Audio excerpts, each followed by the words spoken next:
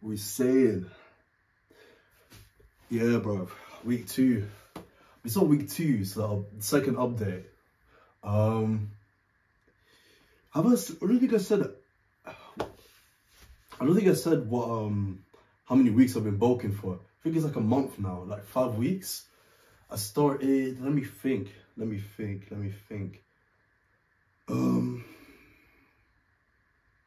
We're in May. I started the month before May, so probably like February. No, April.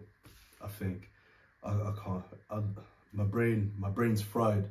I had like, if you see my on my other videos, the secret to fast muscle gain, there's like the shake that I make with like a bunch of oats, and one of the main side effects is when you have it, your brain goes numb. Like not even your brain, your whole body, like you shut down. You can't do anything. I think the worst mistake you can do is have that, or have like a lot of carbs and then try and make yourself do work or be productive, because that's impossible. But yeah, that's my excuse as to why I can't think of when I started. But yeah, how it's been going? It's been going good, to be fair. I had exams. I think I mentioned that last week as well. So just been focusing on making sure I'm doing as good as possible. And I think sorry. What that's meant is I'm still on track with everything. Like my body weight is 94.3 kilos, which is on track.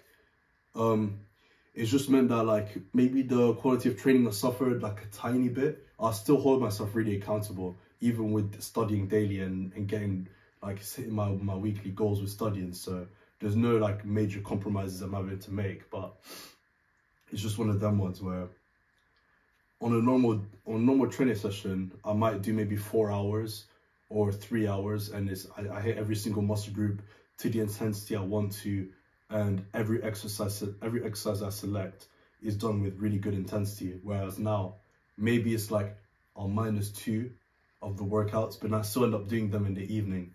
So I'm still really good with that. But yeah, arms have been exploding. Back has been doing bits. I think the only thing that's lagging now is maybe I don't like micro-analyzing my physique, or like saying, oh, upper chest relative to lower chest and stuff like that, because I'm still growing, I'm still developing. But yeah, my chest hasn't grown as rapidly as some of the other body parts. But since we last spoke, I bought omega-3. I might have mentioned this as well last week, but I'm starting to feel a bit of soreness on my knees, and I'm not willing to take the risk of continuing to train when it hurts. So I've read up and I've searched up and asked some people, and they've recommended certain stretches and warm-up exercises that I could do before legs, which one I'm doing now, and taking omega-3s. And since taking them, I mean, I took them yesterday, maybe it's placebo, but I feel my knees less now. Like I feel, just in general, like I feel less, like sort of less pain and less soreness even when I work out and stuff, which is really good. But yeah, my legs I haven't noticed that many, like that extreme growth on my legs. Maybe that's because I took a week off training them to give my knees a bit of a break. But yeah, body weight's 94.3 kilos, so I'm on track. I don't appear to be getting fat in the sense like I'm not suffering, my conditioning isn't suffering that much. Like when I get the pumps, maybe because it's like the added tissue, like I can still see, like obviously it's not crazy separation, but I can still distinguish between like my bicep and my tricep, or I still have some lines on my quads. So so it's not like I'm not worried about reducing calories or reducing carbs at the minute. But yeah, what I wanted to talk about though, as like a topic for this, I saw a video, yeah, it was like about beginners. It was like a guy that he brought around a beginner to the gym, told him what workouts to do and stuff. And for some reason, the guy that brought around the guy that was new to the gym, he made him do SBDs, like squat, bench, deadlift. And I thought to myself, like, what?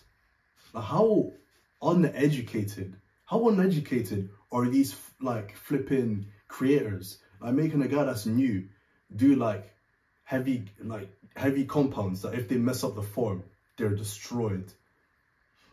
And I thought, like, as someone that's been going for a while, I mean, some of you guys that watch are new.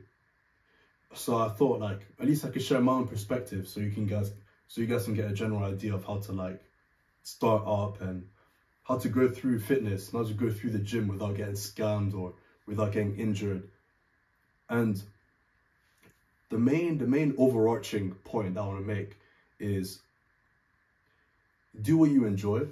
Like, obviously, like when you start something new and you're not really that good at it, it's going to feel uncomfortable to do it, but find a way to enjoy or to be happy within that discomfort. And what I mean by that is, like for exercises, doing the exercise is going to feel uncomfortable. You might not be used to putting that sort of stress on your body, but choose an exercise that doesn't make you look like a knobhead. And what I mean by that is, like, you could do like a dumbbell press, a flat dumbbell press, which is easy to learn. And there's not that much technique you really need to have, especially when you do lighter weights. Choose something like that over a cable chest fly. And the reason I say that, you do a cable chest fly, your form's not really going to be that good because you're new. You don't know the mechanics. On top of that, you're going to make yourself look like an idiot in front of everyone else, which is going to make you feel insecure, which is going to end up making you want to leave or never show up again.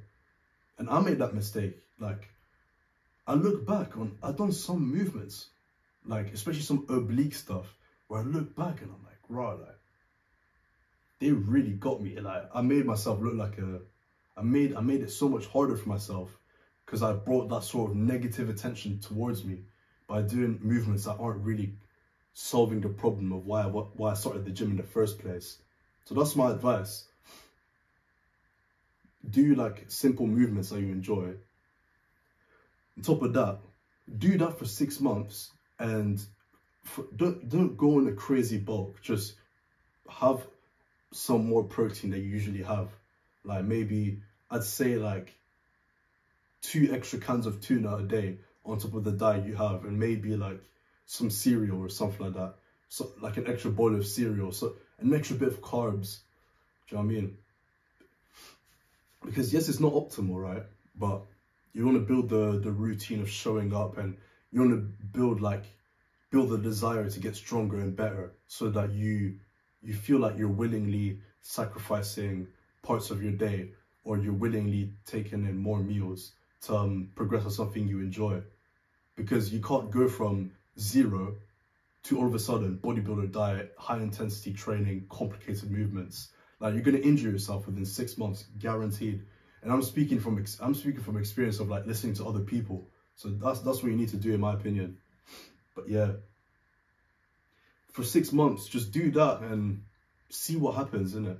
Because you're going to make progress within that 6 months, because it's going to be your first 6 months of training, and you're going to be learning the mindset that's going to allow you to stick with fitness and not get bored of it, or not get overwhelmed, if you know what I mean. And after that 6 months, that's when you can start listening to more advice of like, oh, is this movement better than this movement? Or you can learn about like, oh, should I go on a lean bulk or a dirty bulk? Because then you have the experience of lifting to know how to apply it correctly. But yeah, let me know, as always, if you like it. Like, liking and watching and leaving comments is how I know that you guys enjoy it. And so if you do that, like, if you leave a comment about like what you want me to talk about, or like if you're struggling with something in regards to fitness or whatever, and you leave a comment about it, then I'll know to talk about it. But yeah, catch you guys in a bit.